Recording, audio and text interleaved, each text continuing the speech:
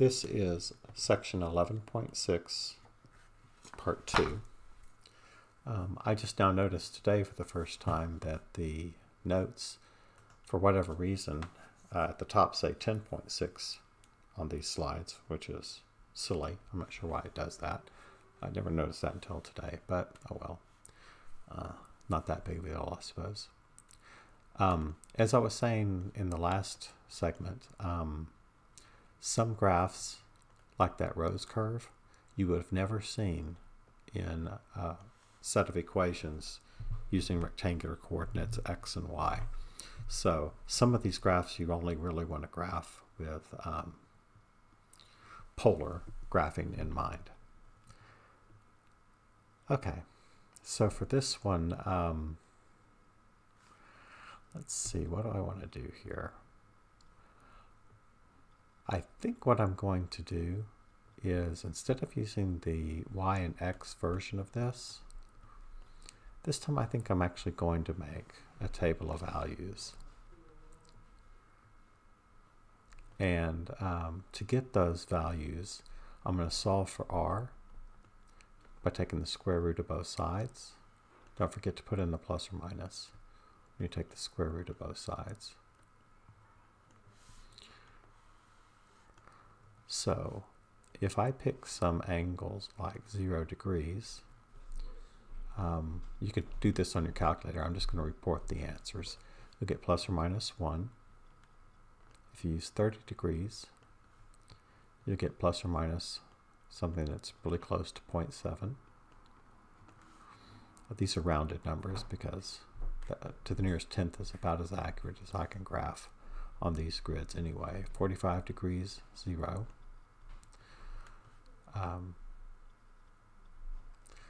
One thing I do want to say is that the cosine of 2 theta graph inherently, so let me graph y equals cosine of 2x, just to kind of remind you of what that looks like, so that what I'm about to say makes sense. The period is 2 pi divided by that 2 that's in front of the x. The period is pi. And so if we divide the period by 4, that marks every pi over 4. So that's pi over 4. Let's make that 1 and that -1. Graph just a little bit of this. It'll become clear. Oh, well, I'm using pi over 4. Remember, that's 45 degrees. Okay, sorry. My mind is always on radians, so excuse that. So the cosine of 0 is 1. Then the next mark is a middle, low, middle, high, middle, low, etc. And because when we solve, well, actually even before we solve, r squared is equal to the cosine answer. And that means that that answer can only be positive, because r squared, well, or equal to 0, inherently only gives you non-negative results. So anytime the graph of cosine of 2 theta is negative, that means you're going to be taking the square root here of a negative number. You're not going to get any real answers. And so for all of these parts of the graph here that are below the x-axis, you won't have any ordered pairs show up. So if you put in any number like pi over 2, 90 degrees, there's no value, because cosine of 2 times 90 degrees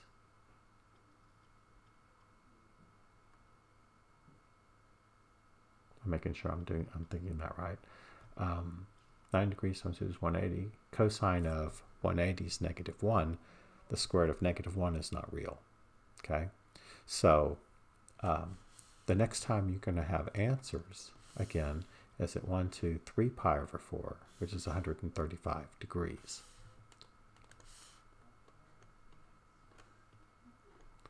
And that's going to be 0. And then 150 degrees, which is good because that's where we're above the x-axis on this graph down here. We're above. So the square root of a positive thing does give us an answer, and that's going to be plus or minus 0.7. And then 180 degrees, we're going to get plus or minus 1. Okay, so let's graph this guy. Let's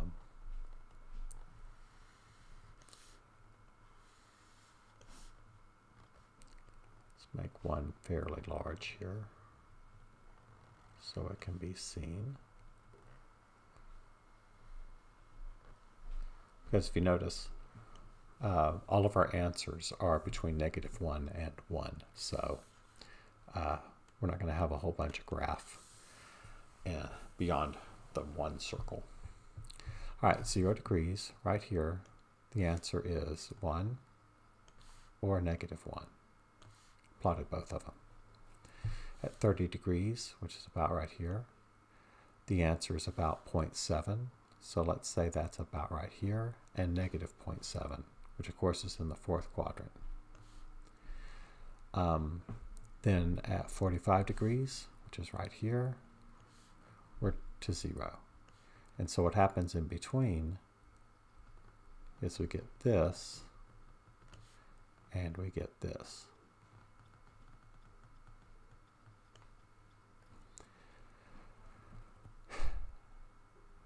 Okay. Then we're starting to dip below the x-axis down here at 45 degrees. Right there is when we start to dip below. So graph nothing, graph nothing, graph nothing, graph nothing, until you get to 135 degrees, which is right here. And you graph 0, which is at the pole. Then 150 degrees, which is right here. We're going to graph 0.7. Let's say that's about right there. And -0.7, which is about right there. And at 180 degrees, which is right here, we're graphing 1, which is that point we already graphed, and -1, that point we already graphed. And so it ends up looking like this. Kind of a figure 8 looking shape.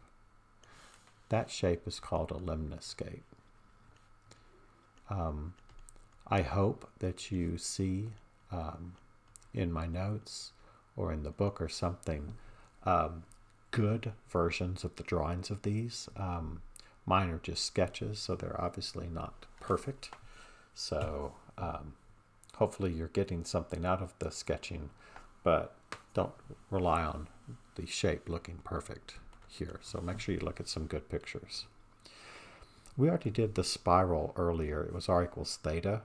And so I'm going to skip that next one because it just is going to be doubling the angle, and it's going to look the same, basically. So it'll just go out faster than the one we had. Yes. So in the next page of notes, there's a page where you have different equations and what those look like. The r equals a cosine theta and r equals a sine theta. Remember, we talked about those last time. For those, the center of the circle is on the axis that's related to the trig function. So since cosine is related to x, its center is on the x-axis. And since sine is related to y, its center is on the y-axis. The pole is one of the points of that curve. The diameter of that curve is a. And the diameter is a. Okay. And then there are equations of the lemniscates. And a good picture, the one on the right is the one that should be close to what we just drew.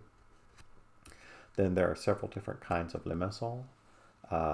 There's the one with the inner loop, the cardioid, the dimpled limosol, and the convex limosol.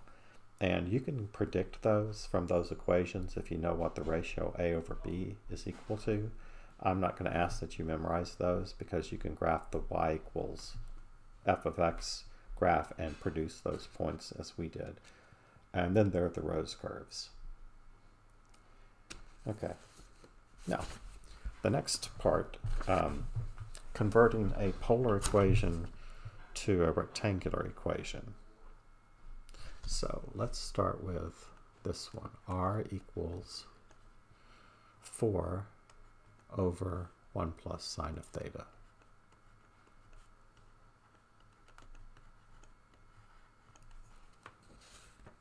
So we're supposed to convert this to a rectangular equation and graph the polar equation for theta between 0 and 2 pi. Okay. So I'm going to first of all get rid of the fraction in this problem. And I'm going to do so by multiplying both sides of the equation by 1 plus sine of theta. On the left side, that introduces a new thing, 1 plus sine of theta. On the right, 1 plus sine of theta cancels with the 1 in the denominator, leaving 4. Okay. Then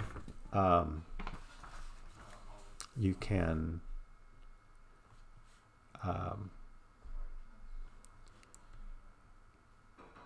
distribute that r, and you'll get r plus r sine theta.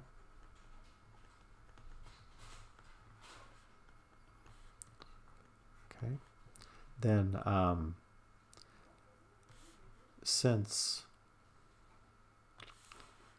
r squared is equal to x squared plus y squared, I could replace r with the square root of x squared plus y squared. And r sine theta is y.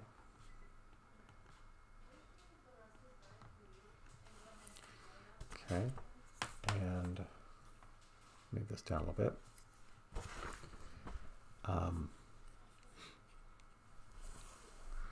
Then, as you learned in college algebra, I assume, as when you learned it, to solve a radical equation, you get the radical expression by itself. So I'm going to subtract y from both sides and then raise both sides of the equation to a power that gets rid of the radical. So since it's a square root radical, I'm going to square both sides, which gives me the radicand, the thing under the radical, on the left side. And squaring the right side gives me 16 minus 8y plus y squared. What I'm doing, of course, is 4 minus y quantity squared for that right-hand side. Then I see y squared. Actually, I want to get all the variables on one side. So x squared is fine. It's the only x squared in the problem. If I ever subtract y squared from both sides, that y squared is going to go away. So I'm going to back up a little bit and say this differently. Because that y squared disappears, I'm actually going to leave everything on that other side as it is. So all I've done is I've subtracted y squared from both sides. And since there's only x squared and no y squared, we know this is a parabola. And the standard form for a parabola that we're going to need to do to graph this more easily, I'm going to write the y term first, so I'm just switching the order. And then the coefficient of y inside of parentheses has to be positive 1 in a parabola that's got x squared in it. So I'm going to factor off the 8, which leaves y minus 2. So this is a parabola. Again, we can tell because there's an x squared but no y squared. Because it's x that's squared, it either opens up or opens down. The vertex of this parabola is at 0, which is what's subtracted from x before it's squared, comma 2, which is what's subtracted from y, and 4c is what we set equal to the number in front of the non-squared variable. In other words, set 4c equal to negative 8. Dividing both sides by 4 gives me negative 2, which means that this, with C being negative, means it's going to open downward. Okay, so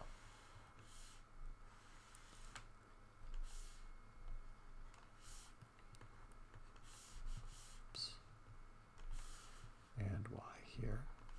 Okay, so let me draw out my rectangular system here.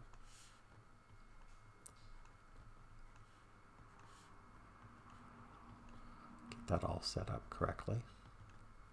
Okay, so the vertex is at 0, 2. Since it opens downward, I know that the focus is going to be below the vertex, and the distance from the vertex to the focus is 2, going down 2 because it's negative 2. That's the focus. That's the vertex. The directrix is the other direction, so up 2. There's the directrix. And the equation of that directrix is y equals 4. Then to get 2 more points on this curve, I'm going to double C, well, actually the absolute value of C. So doubling 2 is 4. I'm going to go from the focus 4 in a direction parallel to the directrix. So 4 to the right, 1, 2, 3, 4. And left, 1, 2, 3, 4. And the parabola goes from the vertex through that point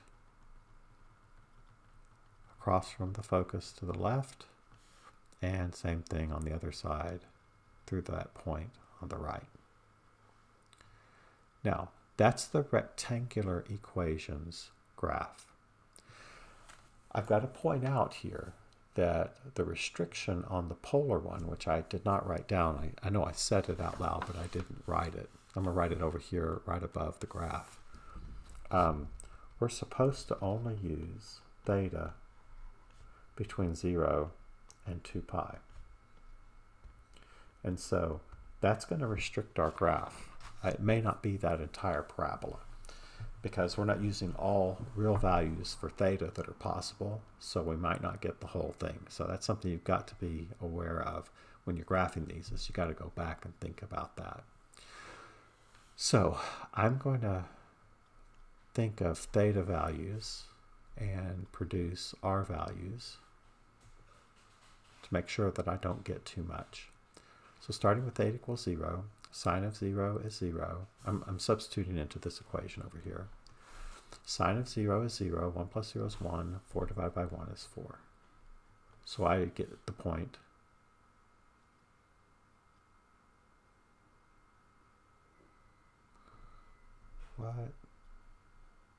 What did I do wrong?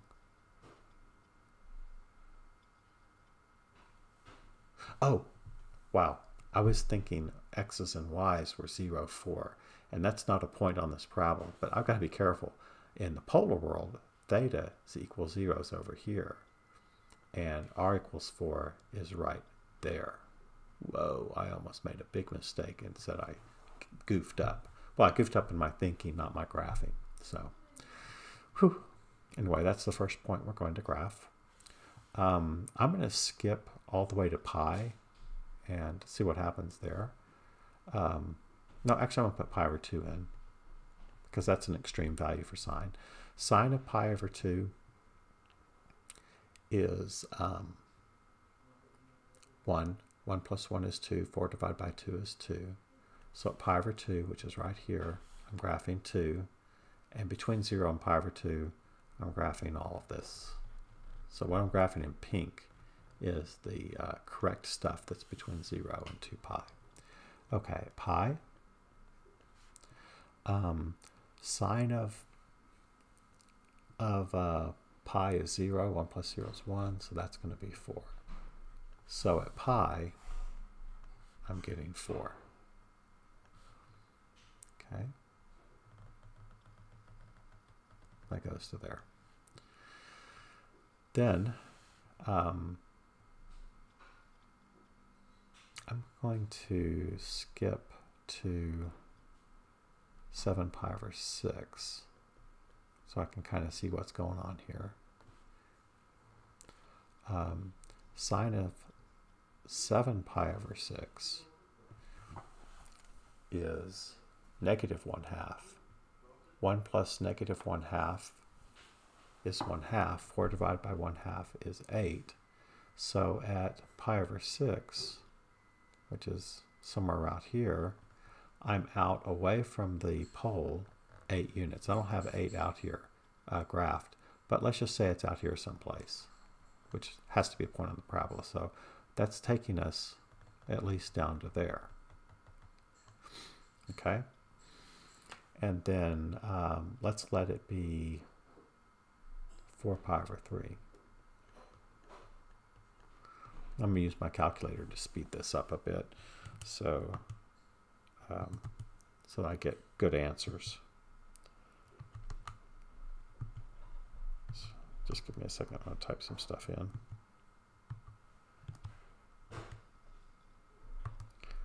To my calculator so that I get what I want really fast.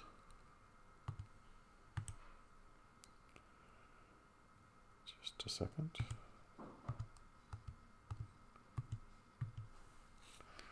Okay, so I was about to do 4 pi over 3. It's the one I was going to do. That gives me 29.8. Oh, I didn't write the number for 7 pi over 6. That was 8, right? Yeah, that was 8. Didn't write it there.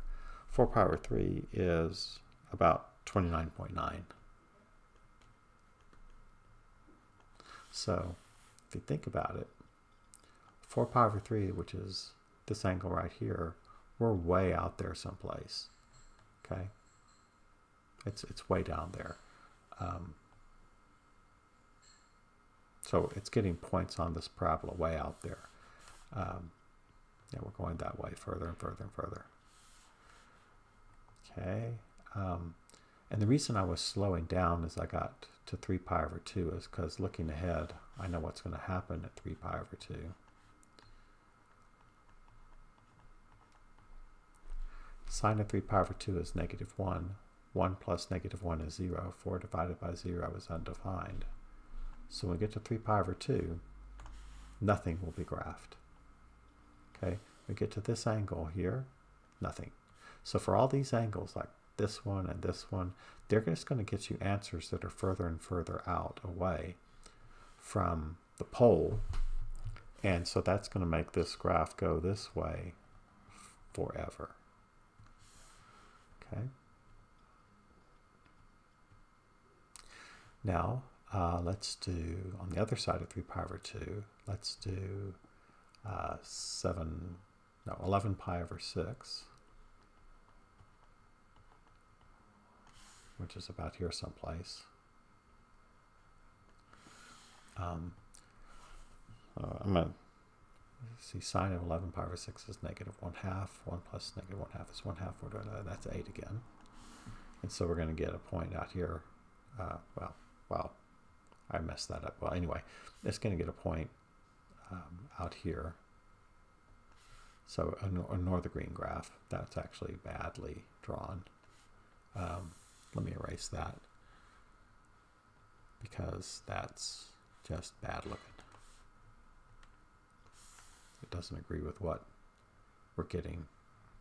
And of course that's because I freehand drew it instead of relying on good stuff.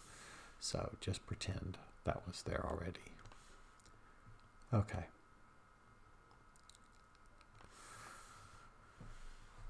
And if I were to pick something a lot closer to 3 pi over 2, like 5 pi over 3,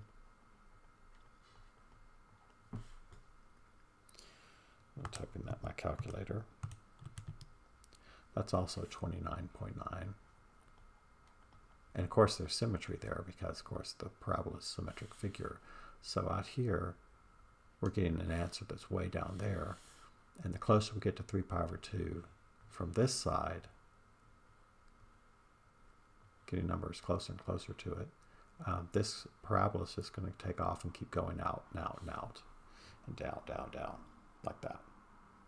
Okay, so it actually gave us the entire parabola, interestingly enough. Okay, well that ends this section. I will see you in class.